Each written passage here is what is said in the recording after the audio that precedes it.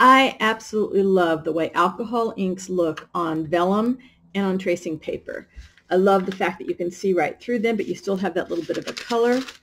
What I don't like so much is working with them because the vellum doesn't want to stay down. The tracing paper usually rolls up on itself, but I really wanted that translucency. So let me show you what I figured out how to do.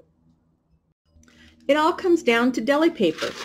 Cheaper than vellum, easier to work with than tracing paper, and you still get that beautiful translucent effect. It's tough. You know, when you get the color on it, you can go ahead and stitch through it. You can paint on either side. It doesn't matter, and you can just get some beautiful, beautiful effects. Let me show you what I did. So do make sure whenever you're working with alcohol inks that you have ventilation around you, have your windows open, have a fan going, because it's not good to be inhaling all those fumes. And I don't work with alcohol inks for hours at a time just because of that very thing. If you want to put a respirator on, that might be a little safer.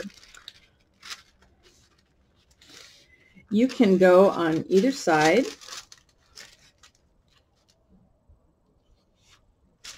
And I'm putting 2 pieces down, so it will kind of start to transfer some of the ink to the bottom piece, and it won't be a full coverage, and that's okay. I think I'm going to work with some blues, a couple blues here, and brownish something.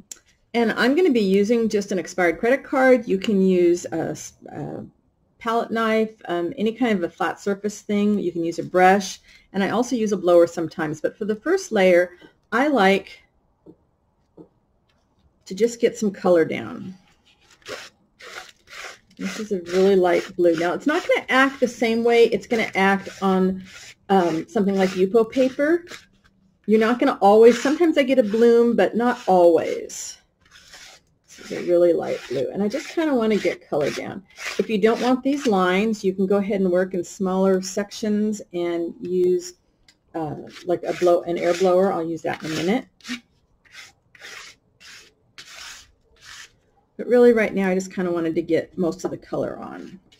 And I'm using the deli paper that has the fold in the middle because I figure if I'm going to use this as a page in a book, I can just go ahead and utilize that fold. But I tend to work small, so it doesn't matter to me. And I'm just going to get some other colors on there. And I'm just going to get my little blower. It's going to dry fast because it is sucking things in, but I'm okay with that.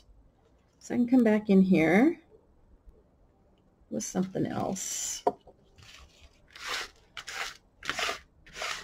and just get some layers of color happening.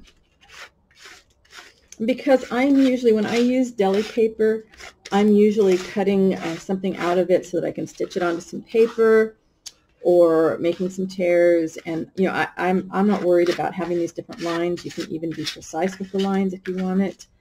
If you really want to try and get some bloom in there, add some more. You can layer it up. Sometimes your deli paper is going to get a hole in it. I'm okay with that. I'm okay with any of this stuff that's going to happen because it's just part of the art process. This one's going to be a hot mess. I'm okay with a hot mess. I am absolutely okay with a hot mess. Sometimes you can go ahead and just fold it in half and get that kind of a smushy effect. But you got to work fast. Okay, that's already looking better. Look at that. And my bottom layer is getting some color on it too. I'm just smush that down. I don't want my fingerprints in there. All right, look at that. That's going to be yummy as it dries. All right, so now I have my bottom layer, and let's play up this.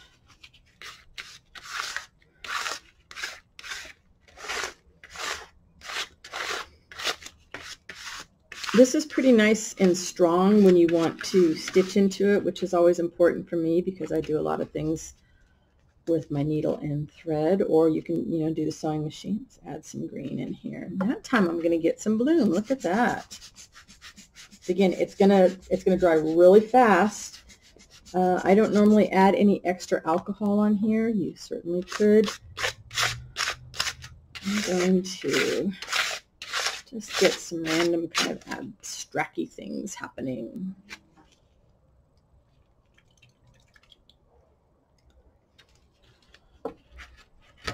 And you can just tilt it. The camera up a little bit, and you can see things happening.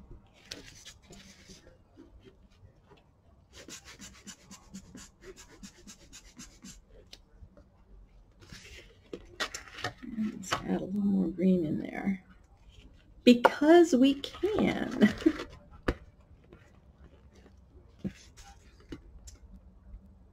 So this is wonderful if you want to just glue it down or stitch it down over some text and kind of soften the look of the book text. I like to use this to make windows on a journal page. You can also use this to do the tear effect, where you've got the journal page, and then you've got the deli paper, the colored paper, and then you've got the page. So you can get all kinds of effects with that. And I think I'm going to kind of, and you can iron this if you want to afterwards. Okay, that was already starting to dry, so I'm going to get some sticky spots here. So we're just going to smooth that out again. Me and my greens, right? Me and my greens. So it's a super hot mess, and I'm okay with that. That's what. All right, let's get one more. And we'll see if I can be a little more precise, but you know, it's me. It's probably not going to be super precise. All right. All my alcohol inks are pretty old too, so I'm kind of trying to use them up so that I get the best effects from them. I don't worry about the lines if it wants to wrinkle up, because it's just going to give the color, it's just going to sink into the page a little bit differently. I'm working on top of a glass cutting board right here, and I love it because, of course, it cleans up really easily with just some alcohol.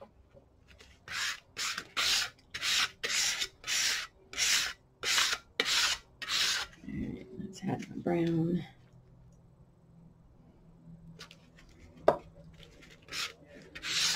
And once we get the color all the way over, then we can layer up without having to scrape as much color around.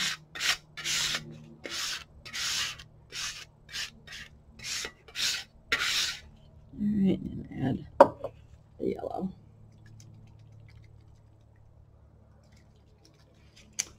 And some green. We're getting a few blooms, just a few, but I'm okay if there's no more than that.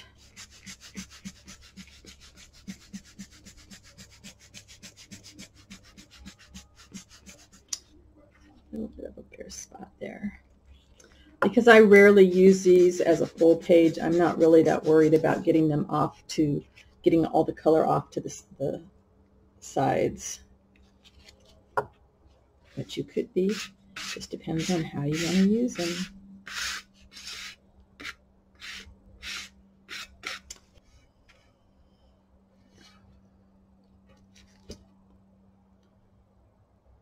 So let me know in the comments what you think about this. Do you have any deli paper on hand that you could try this with?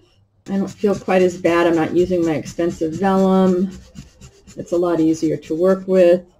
And it's on these glass boards, it sticks to the glass, which is really nice. You don't have to worry about it moving around. There we go. My hot mess in my colors. I'm just fine with that. Let me know what you think. I will see you next time. Bye-bye for now.